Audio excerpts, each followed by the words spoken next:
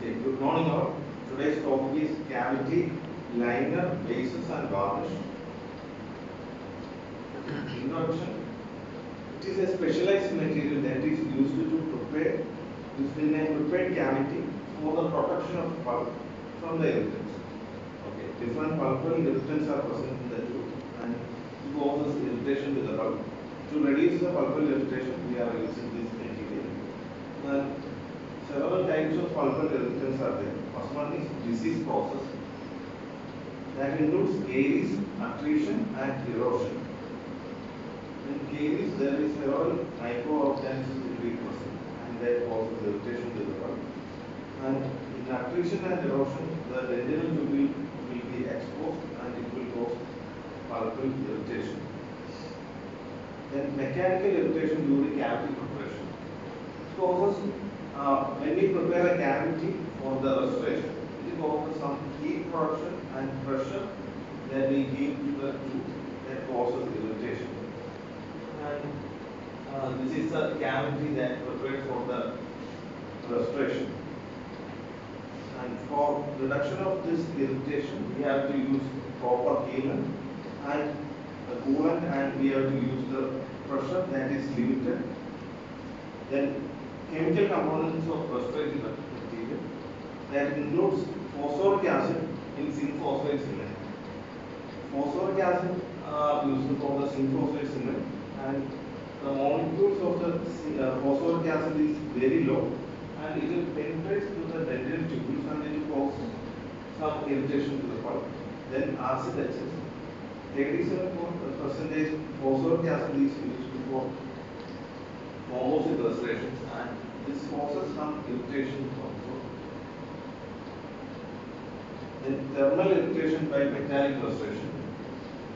And thermal irritation is due to metallic restorations. Metallic restorations are probably excellent thermal conductors and they promote thermal sensitivity when hot or cold is consumed. And last one is micro leakage. It is a gap that is formed between the restoration and the tooth, and there will be a microscopic gap there that will be present, and it causes bacterial penetration into the gap and secondary caries process. It is also a pulpal irritation.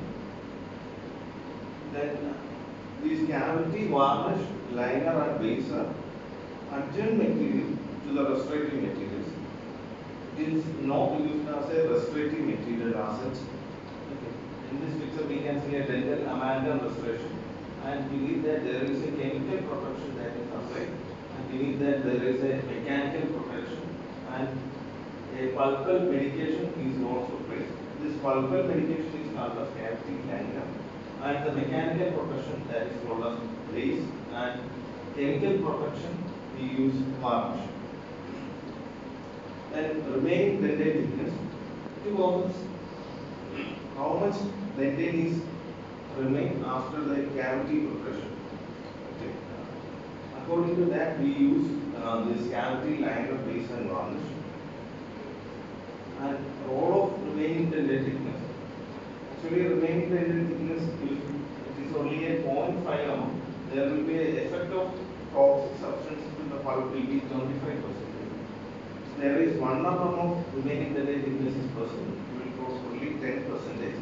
And if it is at 2 mm, there will be minimal or nil toxic substance to the pulp will be present. Then the base. Okay. As we told earlier, base is used as a mechanical barrier to the pressure that is exerted by the respiration. And cement bases are applied in thicker layers, that is 0.75 mm or more, and it is used in beneath the restorative material to protect pulp from thermal, galvanic shock and chemical irritation. And zinc phosphate and zinc oxide ethanol cements are commonly used, as well as some polycarboxylate and fast setting GACs are also used. It is mainly of two types, high strength bases and low strength bases. These high strength bases are used to provide thermal protection for the pulp as well as mechanical support for the restoration. This high strength basis is placed beneath the amalgam restoration and all. Okay, commonly used the zinc phosphate, zinc polycarboxylate, glass ionoma, and reinforced zinc oxide ethanol.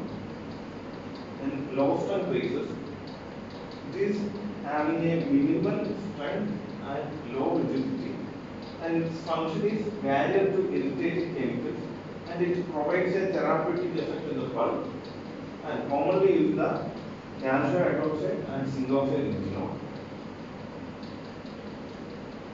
And properties, thermal properties, first of all thermal properties, the maize must provide a thermal protection to the pulp. Thermal conductivity of most cement bases are similar to two structure, and zinc phosphate and zinc oxide eugenol cements are better insulated. They are having a lower thermal conductivity, so we can place beneath the metallic restorations and have a less insulating ability than Portland cement and glass ionoma cement.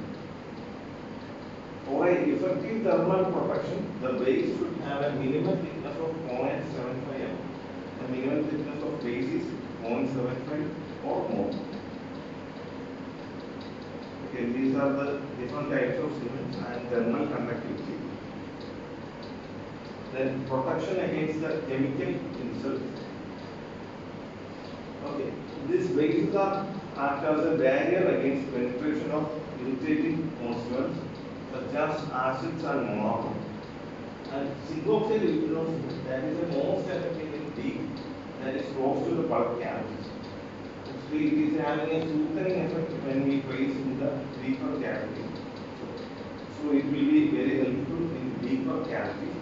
And polycarboxylate and glass ionoma bases are also used as chemical barriers. Polycarboxylate also has a good property to the pulp by, so it is less resistant than zinc oxide eugenol cement. Then therapeutic effect. Some bases are used for their therapeutic benefit also. As we told earlier, zinc oxide eugenol has an oxidant effect on the pulp. So in deeper cavities, when we place this, there will be a less chance of failure. Then strength. The cement base must have a sufficient strength to withstand the forces of condensation, and it should have a better strength to fracture or distortion under maceration stresses. And also the cement base should develop sufficient strength rapidly in order to allow early condensation of amalgam. The minimum strength required for a base is 0.5 to 1.5 megapascal. These are the different base materials and their compressive strength. When time goes, for every material the strength is increased. Then chemical consideration. Actually, we are selecting the base according to design of the cavity. What shape of cavity is we are going to prepare. According to that, we select the material. And second one is type of permanent restorative material. For the amalgam restoration and all, we use some zinc phosphate or zinc oxide eugenol cements. But in composite restoration, we use a permanent restorative material. If it is a composite one, we do not use zinc oxide eugenol cement because it delays the polymerization of the composite restoration. And proximity to the pulp and the cavity board. If it is a deeper cavity, we should not try zinc phosphate cement as we told earlier. There will be a acid penetration into the tendinous tissues and it causes some damage to the pulp, so we do not use that. Then different types of cements and their advantages. Zinc phosphate cement is efficient.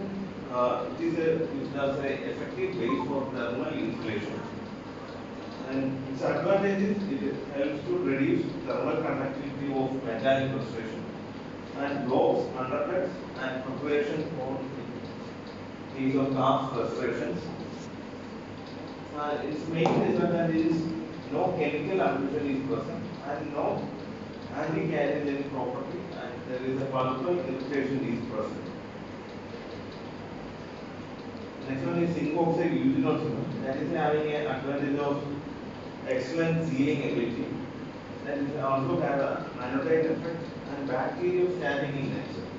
So it is very helpful in deeper cavities. And its main disadvantage is in high concentration, it acts as a chemical irritant.